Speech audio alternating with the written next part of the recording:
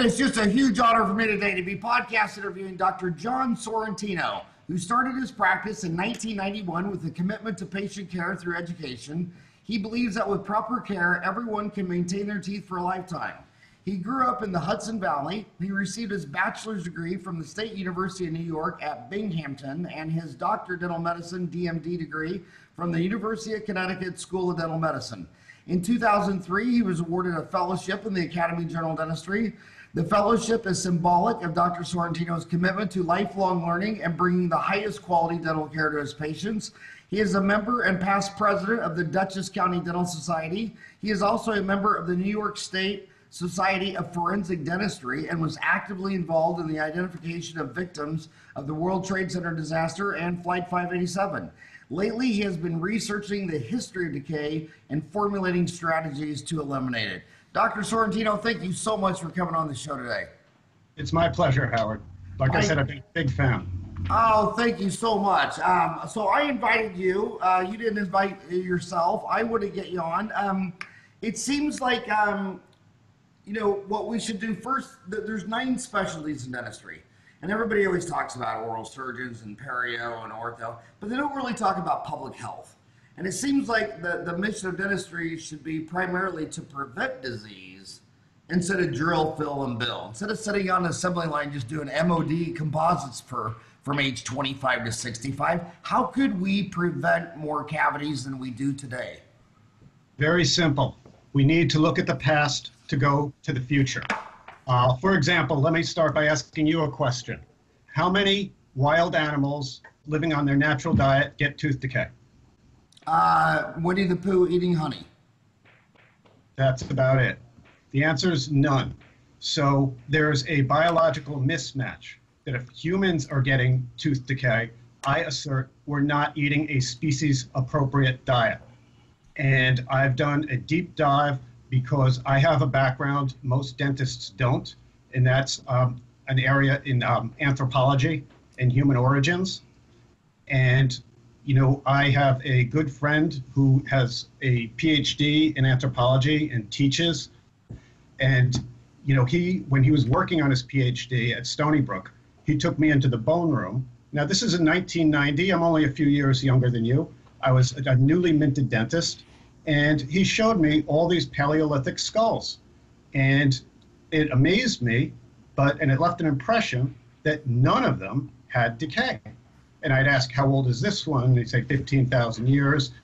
I think we had stuff that was 45,000 years old.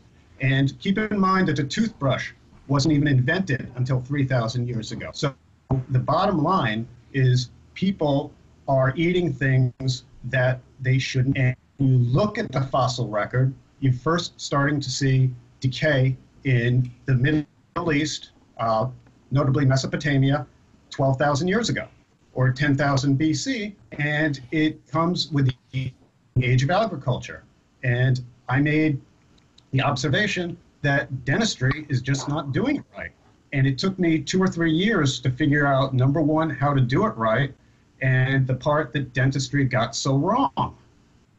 And it seems to me that we spend a lot of that in dentistry, what we've done is we've conflated normality, okay, with we think decay is normal, okay? It's not normal. It's a disease, and the way to do it, to get rid of it, is to return to what I term species-appropriate diet. And when you were looking at these Paleolithic skulls, they also lack malocclusions, correct? Correct. Less than 5% of Paleolithic skulls demonstrate malocclusions, and the ones that do, you've got like a couple incisors overlapping. That's it. So do you think the diet also changed the malocclusion?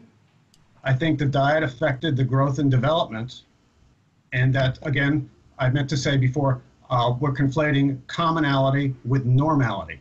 None of this is normal. Well put, commonality with... So it just becomes the new norm. Everybody just eats packaged food and drinks soda, and we just think that it's just normal for every 2-year-old to come in with cavities. Yes, and I'll tell you exactly why it happened.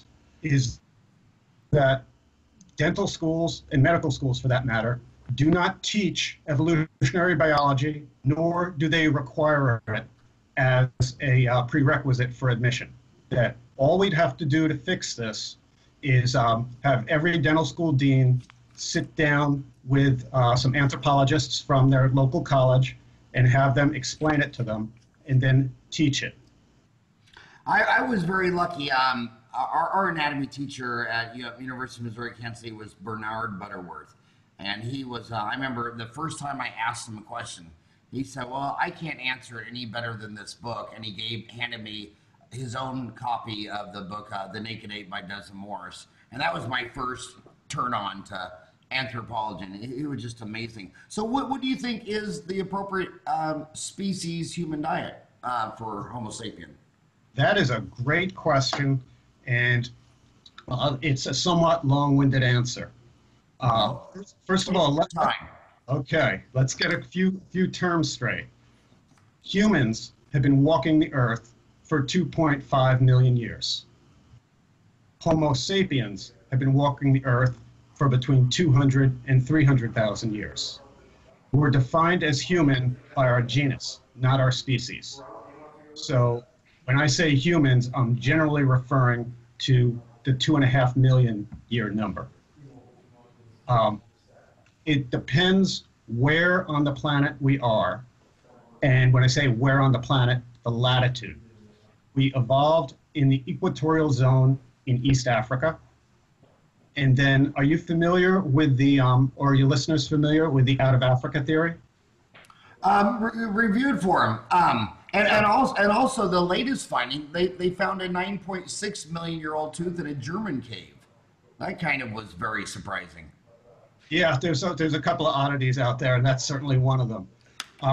Basically, the out of Africa theory is the current model of human planetary domination.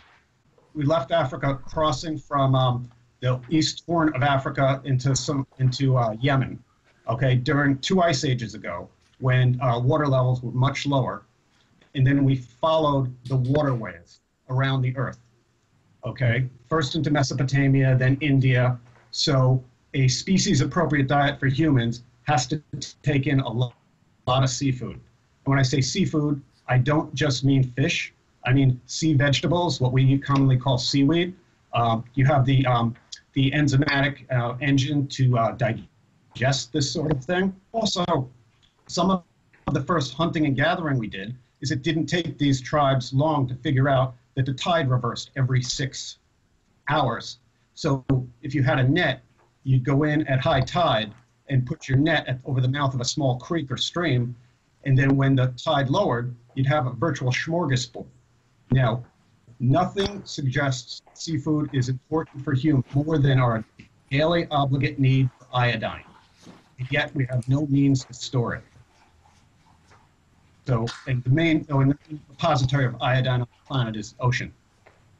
So you need that for neural development. You need it for proper thyroid function. So, and that's why a lot of advanced countries mandate that salt be iodized, because it's that important.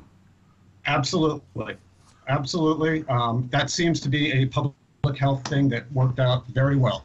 That we're getting iodine because humans live everywhere. But I mean, you can't find a major city on the planet that isn't on a major waterway. Like, for example, the fat make up oysters and mussels and clams are the same omega-3 fatty acids that make up your brain. Okay, in the same ratio. Other than that, I would say green leafy vegetables and fruit in season. Humans did not begin eating grains until 12,000 years ago. And again, the seafood-based diet and fruit is the only part of the plant that's actually designed by the plant to be eaten by us. And you got to look at the people that we evolved from, what they ate. And these people didn't have cavities, okay? They didn't have diabetes. They didn't have heart disease. And they certainly were not obese. I mean, I started doing this. The first thing I did is I took 40 pounds off myself, and I dropped my BMI from 26 to 21. And my physician, when I told him how I did it, he didn't believe me. And I said, why didn't you tell me when I had a BMI of 26 that I was overweight? And the answer is because when you go into your physician, he's working with people with BMIs of 30 and 32. And he said, hey, this guy's doing pretty good. And like I said, grains are not part of the diet.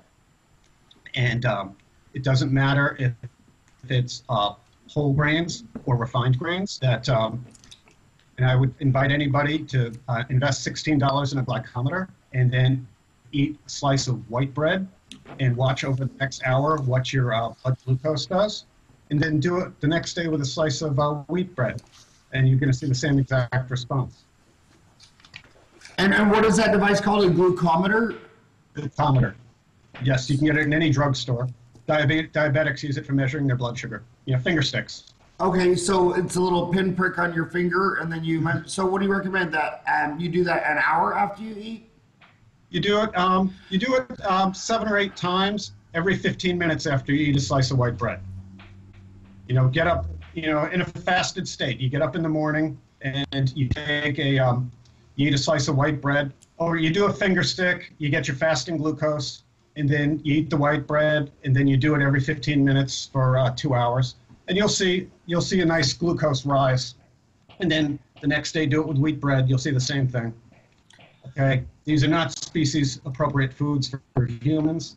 Until we dentists start living that message, we're going to have, more and more of the same. So is it still your glucose should be between 80 and 120? What is yes. What is it? Micrograms per deciliter, or what's the unit on that? I think milligrams per deciliter. Milligrams per deciliter. I believe so. And that is something that your body actually wants to keep. That if you are in a starvation state, your body, you can go roughly, if you're healthy, as long as you stay hydrated, 6 to 8 weeks before you starve to death. If you look at somebody in that state, if you look at their blood glucose, it is going to stay in that range. That is highly conserved in the body. Your body will do other bad things, like you won't be able to form mucus, you'll get a dry hack, and other systems will shut down. But up until the very end, your body maintains a blood glucose of 85 to 105. And every time that we eat things that aren't species appropriate, we raise insulin, which is a pro-inflammatory hormone. It drives glycation and the formation of advanced glycation end products. And, that is what drives inflammation. And this is a very hard concept for people to understand, that we are not calorically controlled. We are not controlled by the amount of calories we eat. We are hormonally controlled. That when insulin is out of whack, and the reason it goes out of whack is it's rising, because it wants to drive that excess glucose out of the blood. And what happens? We get fat. What also happens is, if you want to talk about teeth and the systemic theory of tooth decay, which I'm a big fan of, what it does is it shuts down the pressure gradient in the teeth, and makes you more susceptible to tooth decay. Are you familiar with that? No. Okay. Go back to your dental school. Ask for your tuition money back. They didn't teach me either. Okay. There's the parotid gland is like the pancreas. It's a dual function. It has a endocrine function as well as an exocrine function. It releases a hormone called parotid hormone. And what that does is it drives a pressure gradient from the inside of the tooth to the outside of the tooth, so that there's actual fluid flow. That if you dry off, and watch it over time, you will see the surface get moist, because the pressure gradient works that way. Now, what blocks that pressure gradient? Sugar. When you eat sugar, it shuts it down. And so plaque is more likely to form. It doesn't have that pressure gradient driving it off the tooth. And this is all detailed. It's called the systemic theory of tooth decay. There's a great paper on it, and I've got the reference here I'll give you. What's the paper called? It's called The Systemic Theory of Tooth Decay. Oh, The Systemic Theory of Dental Caries by Dr. Ken Southward. It's in the Journal of Academy of General Dentistry, the September-October 2011 issue. But Nice. I have it. I'll post it. Okay. So what does that say? What does that tell us? It basically says that it ties tooth decay to the inflammatory response. Like first of all, like I said, we're not calorically controlled, we're hormonally controlled. Okay, what that means is that, and I was talking about insulin, but in the case of tooth decay, it's driven or shut down by the hormone parotid hormone, pH, secreted by the parotid glands. And it's a fascinating read. It's not very long. It's only 5 or 6 pages. And basically, we're working currently with the acid theory of tooth decay, which was proposed by Miller in the 1940s. And there's this theory was proposed in the 1950s, and I can't remember the gentleman's name, but it's basically the acid theory that we were all taught is an incomplete that the treatment is the same, drill, fill, bill, but I keep coming back to a species-appropriate diet. If we eat it, you're not even going to need a toothbrush, let alone get decay. Interesting. So, I just found that the JAGD, is that where the resorted, the Systemic Theory of Dental Caries by Ken Southward, DDS, MAGD. Mm-hmm. So, interesting. So continue. So, basically, the carbohydrates, the sugars, okay, shut it down, and it forms a cascade response, okay, where it changes the redox state, and it becomes favorable to plaque formation and decay formation. And different people have different redox states, and the higher it is, the more likely, the more free radicals are running around, and the more likely you are to get decay. So you think that's replacing the acid theory of tooth decay? It's not really replacing the acid theory. It's building on the acid theory. The acid theory isn't wrong. It's part of the equation. Now, I'll tell you this. In your career, you've seen a number of patients with bulimia, right? Mm-hmm. I think most dentists have. One thing that always amazed me, according to this theory, is I see lots of lingually exposed dentin, but very little decay. We were all taught that dentin is softer than enamel, which it is, and I was wondering why it has always had this glassy appearance. And the reason the matrix of dentin is impervious to an acid attack. That when the parotid hormone is shut down, okay, it blocks collagenase, is what attacks and destroys the organic part of the dentin, and that's when decay sets in. So, you don't usually see that in bulimics. You see this fine, glassy dentin that they have. And I always wondered why it didn't decay, and that's the answer. And that's all in the paper. He goes through that. And and what about GERD? GERD, they'll have, as far as the teeth are concerned. Yeah, they'll have the same exact issue. That unless they have a high sugar diet shutting everything down, the collagenase isn't going to be working. So the acid can do its work, and the body's collagenases can come in and they take out the dentin, and they'll wind up with a lot of decay. But only if that happens.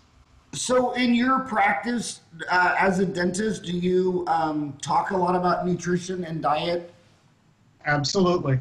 And what it does is when you get the patient, okay, to discover what they're doing wrong, it transfers ownership of the problem from the dentist to the patient. For example, if you do a bunch of crowns or some root canals and the patient comes back 6 months, 2 years, 3 years later, and they wind up with decay, there's always that element of projection where they say, I spent all this money and it didn't work. And you say, well, what did you eat? What did I tell you to eat? you know, if you're eating things that aren't bad for you, God himself could have done the dental treatment, and you're going to wind up with decay. Or another way to look at it is like this. Do you remember every first-year dental student, sometimes on the first day, they see a Venn diagram with 3 interlocking circles. One says teeth, one says bacteria, and one says carbohydrates. Do you know, I'm not putting you on the spot, but do you know what your daily obligate need for carbohydrates are? No. 0. Your body 0? has no need. 0. Okay? We have a process called gluconeogenesis. It'll provide all the glucose that your brain will need. Okay, as dentists, okay, we've been giving fluoride to strengthen teeth. We've been teaching oral hygiene to get rid of the bacteria. But it's a 3-legged stool, and the way that dentistry wins, and believe me, I like to win, is to kick that stool, that leg out from underneath the carbohydrate one. That you do not need them, that your body will live better without them, and the implications are much greater than dentistry. I'm talking about, you know, not only ending tooth decay, okay, this will put a huge dent in obesity, this will put a huge dent in type 2 diabetes, and this will put a huge dent in cardiovascular disease. Do you think those diseases are reversible? Yes, I do. Okay. To a point. I mean, if you're, a point where you need, end state diabetes. And I'm talking about adult onset diabetes, where the pancreas is just burnt out. I don't think you can ever come back from something like that. But I think that, doing what I say will make things, certainly better. That, if you have a problem with weight, the hormone there is leptin. I was talking about parotid hormone before. That's what controls decay in teeth. But as far as obesity, leptin is a hormone produced in your fat cells that feed back to the hypothalamus in your brain to tell you you're full. And sugars and starches bypass that feedback loop. Now, there's a number of sites, and I'll link to it on my on my thread when I set it up, called the Leptin Reset. That was put together by one of my classmates, Dr. Jack Cruz, who's now a neurosurgeon. And I did it, and that was the key to losing 40 pounds. And I'll tell you honestly, Howard, one night in January of 2011, I was laying in bed, and I said, if the problem with obesity is carbohydrates, and this is right in the middle of when I was losing the weight, I said, it occurred to me that as a dentist, that carbohydrates are the sole cause of dental disease. And I'm like, I have it. Okay, we don't need more dental schools. Okay, we don't need more access to care. In fact, there's a lot of hand-wringing about the access to care. Access to care is 2 things. People who are unwilling or unable, for financial reasons or other, to go to the dentist. Teaching species appropriateness in eating a natural diet of what people should be eating, okay? This all goes by the wayside. I'm attacking the demand side of the problem, not the supply side of the problem. That, just because somebody's poor, you have your birthright as a human is to have healthy teeth and to have a healthy body, okay? And the answer isn't, dragging them into a dental office or putting clinics and subsidizing people to go there. It's to teach people what's species appropriate for humans to eat, okay? And then putting an end to our need. I judge the metrics differently. I think we're succeeding when we close dental schools because we're not needed, not opening more. The cards are stacked against Americans because 10 companies control almost every large food and beverage brand in the world. I mean, it's Nestle, PepsiCo, Coca-Cola, Unilever, Danone, General Mills, Kellogg's, Mars, Associated British Food, and Mondelez.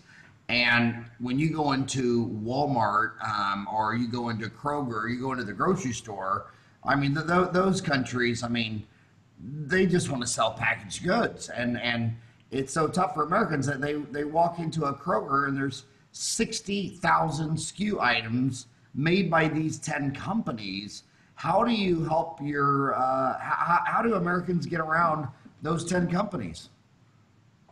Okay, it's even worse than you said, because if you look at the advertising, they're always telling us about how busy we are and how their product is going to help us because it's going to buy more time in our day. So, yeah, I understand exactly what you're saying. I tell my patients to shop around the outside of the supermarket. You know, I mean, this isn't anything earth-shaking. That you know, don't buy anything in a box. I think as a profession, okay, what we have to do is identify the problem and then identify the solution. Now, dentistry has done a great job. Everybody knows that a Snickers bar is not good for your teeth. Everyone knows it. What I'm telling you is that bread isn't good for your teeth. Okay, that pasta causes cavities. And people look at me, I've had dentists look at me funny like that. And I said, do you have an enzyme in your saliva called amylase? And they think about it and say, yeah. I said, well, what does it do? I said, it turns starches into sugars in your mouth. I said, nobody had a cavity till Mesopotamia, 12,000 years ago. Okay, that's what they were eating. They were eating grains, and they were having, you know, all kinds of other problems. This is where diabetes was first recorded. I've examined a number of Egyptian mummies. Okay, diabetes is a word that has to do with water. Okay, and I've never seen a mummy that didn't have tooth decay. Now, maybe they were rich people, but again, they weren't eating Snickers bars. Okay, the only sweetener the Egyptians had was honey. Okay, and it was very expensive. They were a bread-eating civilization, and these people got decay. The Mesopotamians were eating porridge. I'll mention my friend who's anthropologist is Dr. Peter Unger of the University of Arkansas, and we worked on a project together, and I asked him, I said, it seems to me pre-Columbian America would be the perfect place to look at decay rates. Because first of all, he studies teeth because teeth survive very well in the fossil record. And he said, I said, do you see decay in pre-Columbian civilizations in America? And he says, yes and no. He says, since pre-Columbian America was a mixture of hunter-gatherer societies and agricultural societies. Like you might remember, the Pilgrims came over, they were taught to grow corn and squash and stuff. Okay, that was an agricultural society. But there were plenty of hunter-gatherer societies. And his answer was very simple. We see decay in agricultural societies. We don't see any decay in hunter-gatherer societies. Now, we're not trying to, you know, reconstruct their diet piece for piece. I want to look at the actual macronutrient content of the diets and try to emulate it and use it as a template. And I think that's how we win. I don't expect it to happen overnight, you know, but I think our message has to be clear on it. It's got to be different. I mean, if it was just drilling, filling, and training more dentists, we would have won this 3 years ago. Okay, and the hardest thing I've ever tried to do is effect paradigm change. And to ask my profession to do it, I know that it's gonna take a while. So it's really corruption then. I mean, I look at the obesity rates, the diabetes rates, and yet the United States government still subsidizes corn farmers and wheat farmers.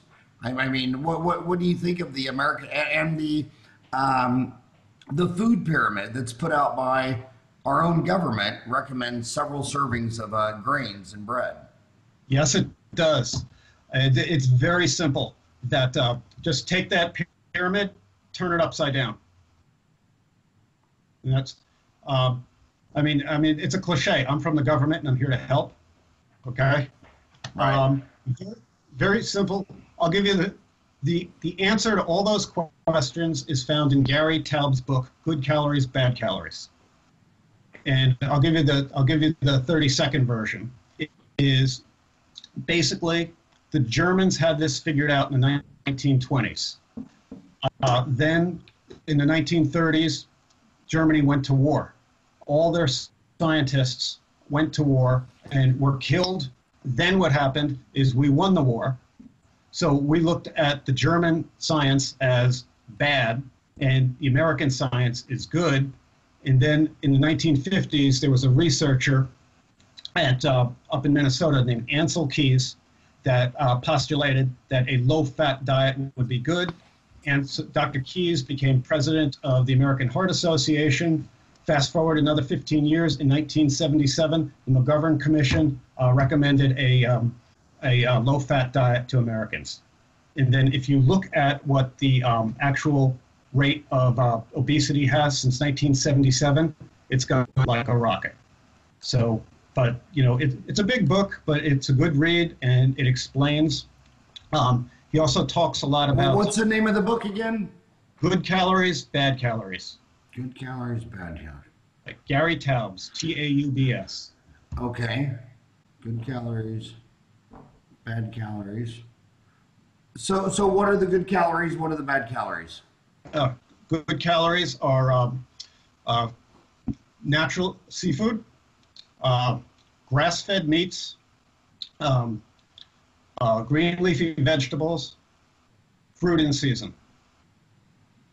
It's funny when you say fruit in season, because I'm 56. When I was little, we all knew when the strawberries would come in season. We knew the things were season. And then as I got older and airplane travel and got cheaper and greenhouses and all that stuff, now little kids don't understand the seasons because they can go buy strawberries at the grocery store year round. Correct. And one thing, I'm not sure if I mentioned it or even emphasized it before, that fruit in season changes with the latitude that you're at. So if you're in the tropics, you can certainly eat more fruit, okay? Or if you're an Eskimo in northern Alaska, that's probably not something that should be part of your diet. Where I live in New York, like for example, I don't eat bananas because they don't grow in Poughkeepsie, but I eat, I'll start in the winter, I'll eat berries. Through the summer, I'll eat plums and peaches. And now, we're one of the major apple growing regions. So, I'm eating like apples and pears. And then as we get close to the colder season, I'll cut down. I might not cut it out, but, I'll certainly cut down on the amount. And, you got to eat something. And then, starting in early spring, late winter, I'll start again with blueberries and strawberries and just go through the whole cycle.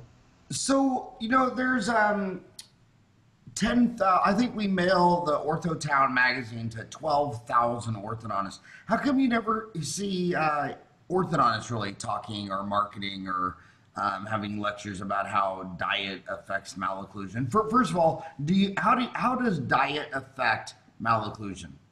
Why are human teeth so messed up? Great question. It affects growth and development, okay, through the process of glycation and the formation of advanced glycation end products. It's not just teeth. It's why in the Western world, for example, women have much narrower pelvises and you see many more C-sections. Everybody's thinking genetically when they should be thinking epigenetically. Epigenetics is basically how the environment influences gene expression. That if you're eating a lot of things that aren't species appropriate, okay, that's going to cause your face to be narrower, your pelvic girdle to be narrower. It may stunt your growth. This is how natural selection works. And the best example I can give to you of epigenetics is Korea. You ever been to South Korea? Yes, that's where Megagen is. Okay, I bet I'm told the average South Korean is 2.5 inches taller than the average North Korean. Okay?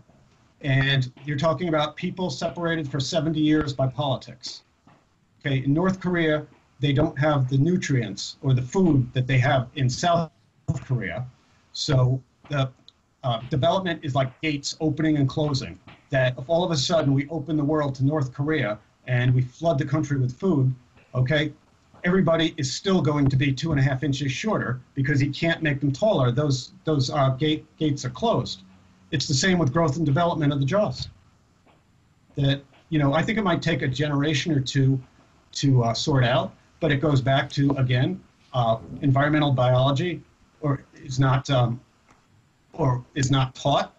Orthodontists are taught how to straighten teeth. They're not taught how to prevent teeth from becoming crooked.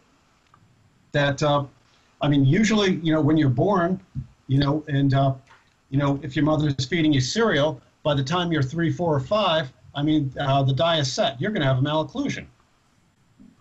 Right. So do you tell people that you recommend the Paleolithic diet? I do, but I don't necessarily call it that. I tend to call it species appropriate, which I keep using, because I think to say a paleo diet, you're kind of pigeonholing it, that you can pick out 30 books on the paleo diet, and it's going to say meat, green leafy vegetables, and fruit. Okay, and I'm telling you that there's been a late development that humans can eat a little bit of dairy. That there's a gene that most people have that will make it so you can digest lactose. But again, it's one of those things your mileage can vary. But species appropriate. I'm looking more at the latitude of where you are, and I think there's an emphasis on seafood because that's what the people that we evolved from, originally ate, that encephalized their brains, made us these big thinking apes. So you're also not a fan of silver fillings? No, I'm not. I'm not a fan of any fillings. I'm trying to prevent all fillings. But if someone has a cavity, is an amalgam acceptable to you or not? I'm trying to avoid amalgams. In fact, I haven't placed an amalgam in 15 years. Again, the body has certain elements that it wants to work with. I'm not saying silver fillings are going to kill you. Don't misunderstand. I'm saying that your body has certain elements it wants to work with. Okay, iodine, iron, magnesium, calcium, phosphate. If we can come up with better solutions, that I think I've been using white fillings. I've been using gold when I can get people to afford it, and porcelain crowns. I try to stay away from silver. So I don't want to switch gears. I know this is your passion, but gosh, I can't help but to ask about forensics. How did you get interested in forensics, and what was that like working on 9/11 and? Oh, thanks for asking. That was just luck. I knew people. I live about an hour north of New York City, and when 9/11 happened, I looked into seeing what I can do, and I knew some people on the forensic team, and they put out a call for volunteers. I didn't have any formal training in it, and what I did was I went down to NYU 2 or 3 times a month, and they would bring the bodies in, and we had 2 teams. We had an ante-mortem team and a post-mortem team. The post-mortem team did just what you think. We would categorize, and chart the teeth, and then we would try and, make matches based on the records that we have sent from dentists. It was fascinating work. It went from about the fall of 2001 through June of 2002. It was an experience that I'm glad I had, and I hope I never have to do it again. Man, that was the biggest shock I lived through. I mean, I wasn't old enough when John F. Kennedy got shot. I mean, I was born in '62. He was shot when I was 1. My mother said that was 9/11 was comparable to that day. I mean, it was like the two days like that. That was crazy. So talk about how your interest. I mean, you were talking about you examined Egyptian mummies. Where did that journey begin? Well, that began with, one of the anthropologists that I worked with, Dr. Jerry Rose. He's a colleague of Dr. Peter Unger's, had written a number of papers on it. And we had a meeting down at Duke University, and he brought a number of the papers that was his area of interest. And I said that I had seen a couple, in museums in the back rooms in New York, and he said that no, they're riddled with decay. In fact, I remember one of my dental books in college or in dental school. They showed a picture of the world's first root canal. It was in an Egyptian mummy, where they just they opened the tooth up and they just pounded some gold down into the root canal. So. Wow, that is. So, what about liquids? Drink liquids. People, I mean, do you drink coffee, tea, alcohol, beer, wine? What's your liquids like? I drink a lot of water. I mentioned Pellegrino. It's sparkly water I like. I do drink coffee in the morning, but I drink coffee black. No creamer, no sugar. I like to have a glass of wine at the end of the night, with my dinner. But is that because you're Italian? You got it. So it must have been very tough being raised Italian. You probably grew up on pasta, spaghetti, all the pastas. Was that pretty hard to switch your diet from that?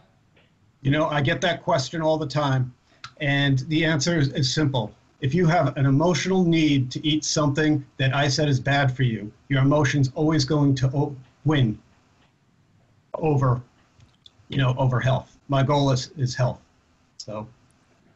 Also, I noticed on your Twitter, I love following you on Twitter. Your Twitter is @DentalQ, DentalQ, DentalQue. What does that where does DentalQ come from? That's just the first email back when AOL was the thing in the mid '90s. Okay, I had to come up with a handle, like a CB handle. So I put DentalQ. I mean, my cousin's a dentist. He's Molar DG. So. Oh, really? Yeah, I think it's funny how some of these young kids think social media was just invented. I mean, I can remember social media from when I was a kid. I mean, when I was little in Kansas, when I go to my friends' houses and farmers after everything was done, all the chores were done, and it was dark and dinner was done, old dad or grandpa would walk out to that barn and have those big ham radios, and they'd be talking to farmers from Kansas, Nebraska, all the way up to Canada. And everybody would say, oh, I'm talking about farming techniques. They would talk about baseball and the boxing fights. And then when they were driving their tractors, they had the CB radio. And they would talk. And so humans have been extremely social with technology. I mean, the telegraph, the telephone, the ham radio, the CB. These, the internet, the telegraph turned into the telephone, which turned into the internet. But it's still just social monkeys loving to talk to each other. You said that was I saw on your Twitter where you also tweeted that find of the 9.7 million year old tooth discovery in Germany. But you said that was an oddity. You don't think that rewrites the out of Africa theory? Well, the out of Africa theory, I think it's probably going to dovetail into the out of Africa theory in that it's we left Africa in phases. Is it 9.3 million? 9.7 million year old tooth. 9.7 million year old tooth. That's just wild. I want to see that. I want to see that verified. That So this was published on your Twitter. It's USA Today. It was October 21, 2017. So you think that still might not be verified, or yeah, you're not believing it? Well, I want to see. I want to see more evidence. Is what I'm saying. Yeah. I'm not sure it's just. So that's why it's an anomaly to you, because it's just one tooth. Right. Whereas in East Africa, in the Horn Africa, you have many specimens. By the way, Lucy is right here at Arizona State University. Oh, is she? Okay. Yeah. Yes. That was an amazing deal. So are you having luck with your patients? I mean, are they receptive to this? Have you seen cases where people change their diet because of your effort in talking to them in your practice? Absolutely, I have. I believe it works every time it's tried. And like I said, I think one of the things about it is it transfers ownership of the problem to the patient. That, if you're going to eat things that are bad for you, you're going to continue to have the problems that you have. And then it's their choice. Yeah, and I think it's frightening. Like, so the main goal of a species is to eat, drink, and survive long enough to reproduce and have offspring. I mean, that's our job, to reproduce and have offspring. You're talking about out of Africa. I mean, human Homo sapiens have been surviving for a long time, and so you would think that when you get erectile dysfunction, that should be a huge red flag. I mean, once you can't reproduce and have offspring, and it's amazing how many patients say, yeah, I told my doctor, so he gave me, a prescription. And it's like, a prescription? I mean, something's so wrong that you can't reproduce, have offspring, and you're going to take a pill? I mean, the underlying causes of that, the obesity, the diabetes, the high blood pressure, the emphysema, the smoking, the, you know what I mean? I mean, it's kind of a weird state of affairs we're in, that when you go to your doctor and say, I no longer can reproduce and have offspring, and they just, oh, here's a pill. Americans want a pill for everything. And here's what everybody needs to know. The underlying thing that ties this all together is the inflammatory response. That I said we're hormonally controlled, not calorically controlled, but if you have systemic inflammation, you have raised cortisol levels, low vitamin D levels, okay, you might have erectile dysfunction, you might gain weight and become obese, you might have heart disease. When you control the hormones, you get rid of the systemic inflammation, and you wouldn't need a pill for that, but then there wouldn't be somebody to sell you the pill. So there's no financial incentive. The financial incentive is to sell you the pill. That, if you sell, I'm trying to sell healthy lifestyles to people because there's no cure. Do you want to prevent the problem or do you want to treat the problem? I think you know which side I stand on. I'm so glad you mentioned vitamin D because I live in Arizona, and the bottom line is everyone in here gets a mixed message. You have all the dermatologists saying, stay out of the sun, sunscreen, lob it on, the sun is your enemy. And then you have nutritionists and naturopaths and other people saying, oh no, you need sun every day for vitamin D. And they and some people say that if you're dressed like I am in a short sleeve shirt, that if you eat outside, you don't even have enough skin exposed, that during a lunch hour you wouldn't get enough. But if you were completely in your bathing suit, you would need 10 minutes every day for your vitamin D. And then they come back to you and say, oh my God, if I told my dermatologist that, he'd cry. So it's a mixed message. Where do you sit on that? Well, vitamin D is a lecture in and of itself. That there's vitamin D has many different activated forms and some inactivated forms. Vitamin D that you make through sunlight is sulfonated vitamin D. That does things that better things for your body than vitamin D supplements. I'm not a fan of supplements. I'm a fan of raising it naturally. And I can tell you, when I started this journey in 2010, just like you or anyone else, if I spent too much time in the sun, I would turn beet red and start to peel. So even if people say, oh, Dr. Sorrentino, you're right, I'm going to go out and catch all this natural sun, you got to work up to it. I live at about 41 degrees north latitude, and I never burn. I can sit out in my backyard all day. If I go down to the Caribbean or Florida, and after 2 hours, I better get out of the sun quick or put a shirt on or I'm going to burn. So it's basically a local accommodation. I'm a fan of the sun and being in the sun. And the problem with dermatologists is exactly what I said at the start of this podcast, that evolutionary biology is neither taught nor a prerequisite for medical school. That if they had that knowledge, okay, I think they would change their opinion.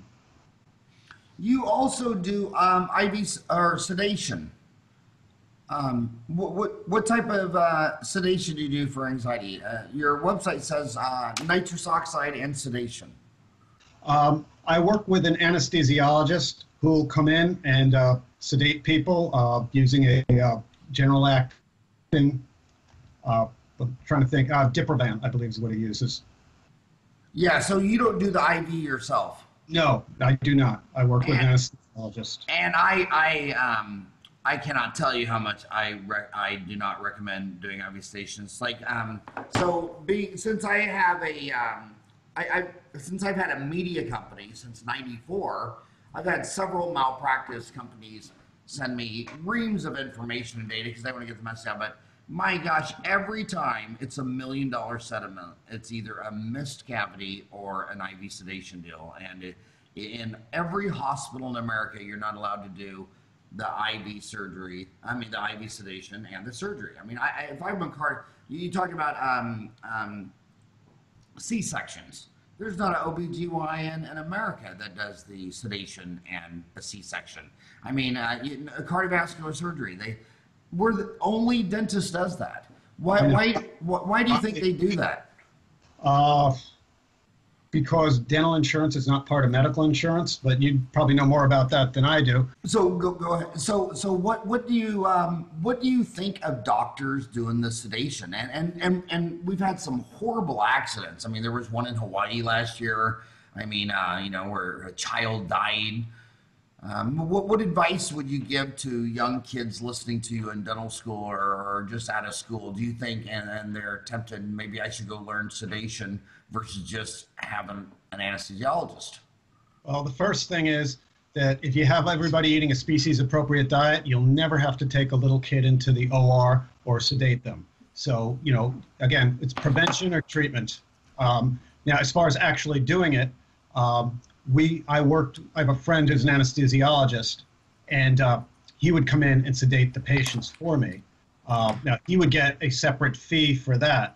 And the reason I think in dentistry you don't see much of that at all is the fact that dental insurance is different than medical insurance. So, it's kind of like we were the odd man out. So, but it's certainly, that's not something I do in this office. Does medical insurance cover sedation when they come into your office with an anesthesiologist? No, not at all. They do not? Yeah, I just cannot stress enough that if you want to do sedation, become a board certified anesthesiologist and just do it full time. And by the way, my oral surgeon right up the street from me, Greg Edmonds, he agreed with that. He was the first oral surgeon I knew that agreed with that. But he even says not only is that the standard of care in every hospital in Arizona, which he wants to meet or exceed, but he says also it's a practice management builder because he doesn't have to waste all the time going in there and starting IV. When he goes in there, they're all ready to go, and he goes and does his stuff. He thinks he sees far more patients by having a full-time anesthesiologist in his office. Well, my wife had 3 C-sections, and she had it done with an epidural. Do you know what medicine they use? Fentanyl. Lidocaine. Lidocaine? Lidocaine. Okay, and the anesthesiologist got $1,000. Yeah. We're giving it away, when we do for a filling. And they don't use that much more, maybe 2 or 3 carpules. They use lidocaine, not even articaine. Are there any other questions that I wasn't smart enough to ask you?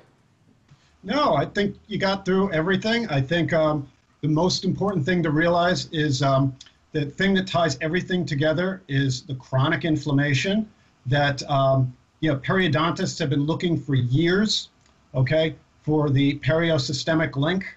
I have the answer. The answer is systemic inflammation.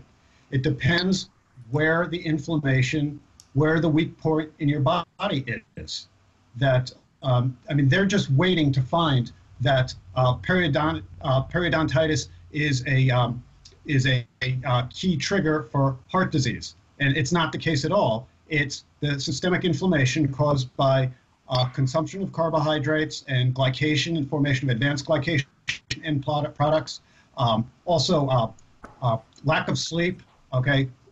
Cortisol reversal. Are things that drive the systemic inflammation, and these are all big problems in our society. That I tell people: eat a species-appropriate diet, respect the circadian cycle, and respect the circa-annual cycle, and you will do well. Do not get up at 3 in the morning, and check your phone for messages. That bright white light and blue light tells the reptilian part of your brain that it's day, and it starts secreting cortisol at a time when it should be low. Okay? This all plays into it, and maybe instead of saying species-appropriate diet, I should say a species-appropriate environment. Okay? That's dark nights, that's daylight during the day, that's going to bed at a reasonable time, and eating what we talked about. What was it? You said circadian cycle, and you said another cycle. Circa annual. So the circadian for the year, the annual cycle. Okay. That's when. Okay, you shouldn't be. Don't eat strawberries in December. And back to the periodontist. There's still a lot of people, even dentists, debating whether or not decay and periodontal is contagious. I mean, obviously, below the belt, everybody knows STDs are contagious below the belt, but what about kissing? Do you think decay and periodontal disease are contagious diseases? You know, that's a great question, because I will admit there's a certain point where what's contagious is the bacteria. That, you know, mothers, if you have strep mutans, mother's going to pass that to baby or friend to friend. But if you don't eat the substrate, if you have a low-carb diet, you're never going to get the disease. Huh, very, very interesting. So it's, once again, it's the environment driving it. Okay. All right. Well, hey, it really was an honor for you to, I know it's, you stayed at the end of the day you should have been home having your glass of wine, and you decided to stay an hour and talk to me and my homies. And I just want to tell you that I really, really appreciate that. It's been an honor podcasting you, and I look forward to the links on this thread under health as nutrition, and that you'll post these on nutritions. And just thank you so much for coming on the show today. Yeah, thanks, Howard. It's a pleasure. Give me a day or two to put it together, but I'll definitely do it this week.